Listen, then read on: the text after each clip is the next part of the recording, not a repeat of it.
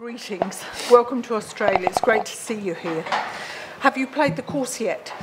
I'm happy to be here as well. I played the back nine today. I've only played one other time in Australia, and I'm really happy to be back and having a great time in Sydney, and it's been a great trip so far. Did you bring any of your family with you?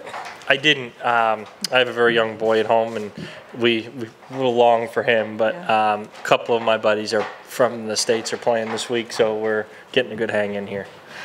Will you go home at the end of the week, or have you tacked on a couple of days to look around some more? I'm leaving Monday, and we plan on using our whole time here in Australia and Sydney to experience the country and the city. And so far, everyone's treated us so great, and we're having a really great time. Terrific. Questions, please, ladies and gentlemen.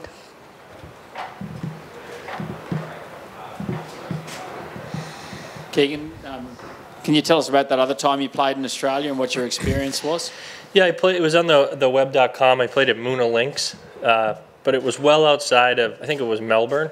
And we didn't get to really experience Australia. We were kind of way out in the woods somewhere. And it's always really fun for us players when we're playing in big cities and we can stay in the city and experience it. So staying downtown Sydney and experiencing Australia, it's been a great trip so far. What brought you to Sydney this time? Well, I've always wanted to come down and play some of these tournaments. I've grown up watching them at home, and it's always big for an American player. I feel like to play a little more globally. It's easy for us to just stick to the PGA Tour, and I've always wanted to come back down here. And sometimes the schedule doesn't permit that, but this year I had a little opening at the end of the year, and I really wanted to make it happen. Obviously, you had a win not long ago. What have you made of the course and your chances, considering your form at the moment? So I played the back nine today. Very windy, as we expected. I'm playing pretty good golf right now. As long as I go out there and putt the way I've been putting, I'm playing well enough to contend. But it's a long trip, so the biggest thing for these next couple of days is trying to get some rest and getting on the time change. And I commend all these worldwide players that do this every week because it's tough. Next question. No, Keegan, in Australia, we've seen you win some of the biggest tournaments, a major tournament. Where is your game at compared to that level that we've seen you at, the highest of the highs in the game? I think right now it's the best I've ever been. I think a much more well-rounded player.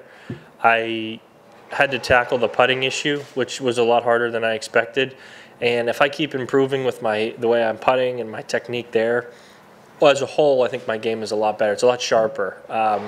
But it's taken a lot of work with the putter, and I got to keep going on that. Mark? Keegan, you said you watched the tournaments down here on your television at home.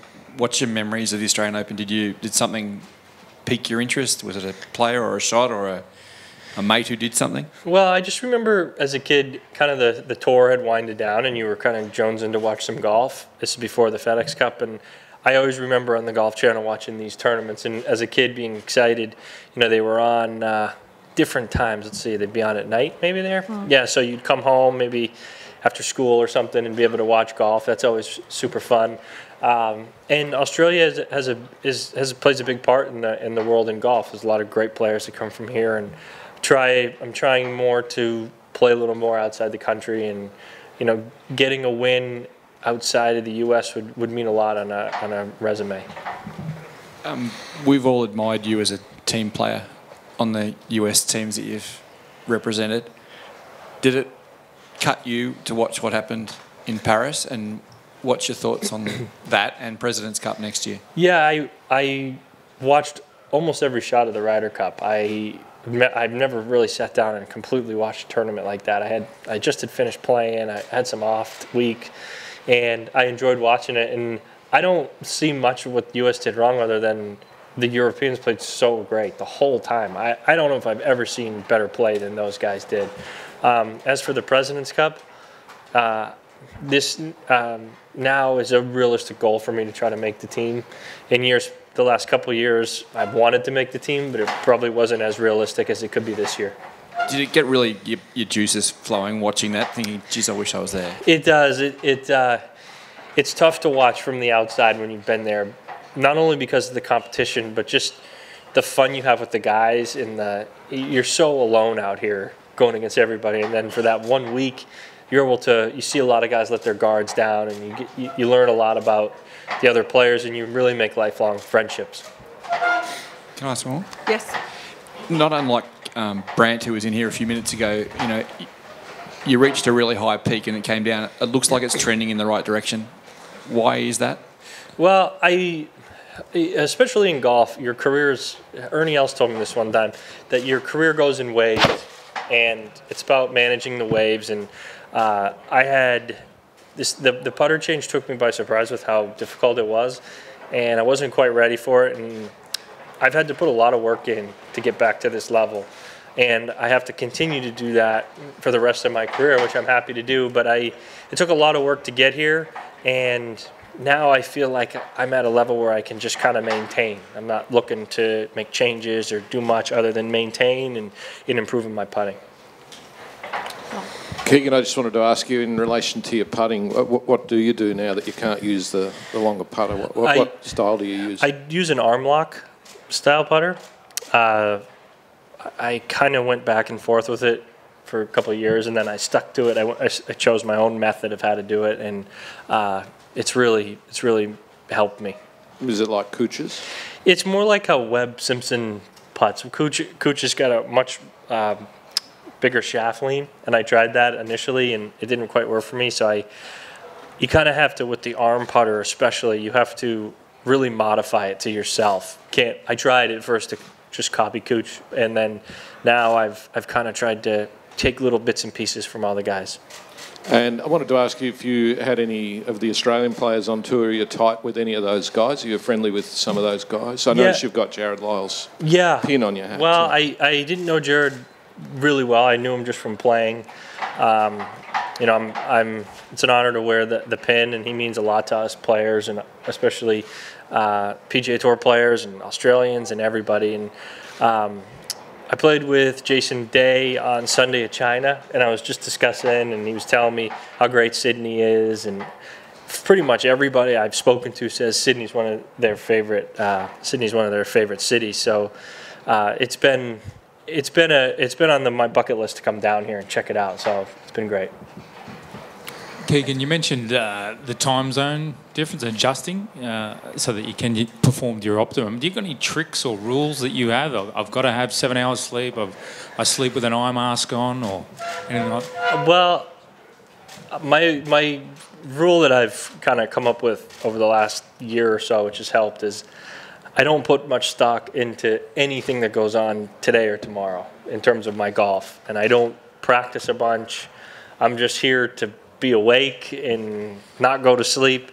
And over the years, I've kind of maybe been too worried about how I feel today or how my game is. And now I'm just kind of, these are just days to get me ready to play on Thursday. And it's made a big difference in my my finishes. Just a cheeky question. I don't mean anything by this. When people say analyse your little quirky, your club flips or you're standing behind the ball or anything, does it bother you? Does it bug you? No, it doesn't. There's a guy recently that did some Instagram videos that I loved. It's very unique. It's different. It sets me apart. But I really loved that guy's videos. Everybody was messaging me about it and showing me, so it was great. I was going to ask about that. That's okay with you? You've got no problems with that? Yeah, no, it was great. I couldn't believe it. My wife was laughing so hard at it. She loved it. On that note, is everybody finished? Questions finished? One more at the back, please. Tony. Thanks, Keegan. You played a couple of holes with one of the boys from the All Abilities Championship today, Adam Wabby from Belgium. Do you have any thoughts on what this means to have an All Abilities Championship inside of this great tournament? Yeah, I played a few holes with Adam today, and it's just so impressive what these guys are doing. I saw some guys hitting balls in the range on the way here, and it's remarkable. I mean, what this tournament has done is pretty remarkable, just because they're going to be out here with the pros and some of the best players in the world, and they're going to be able to feel what it's like to be in a big-time tournament, a national open, and the tournament should be very proud of what they've done for that. Thank you. Thank you so much for coming in. We'll see you in the week. Thank you. Thanks.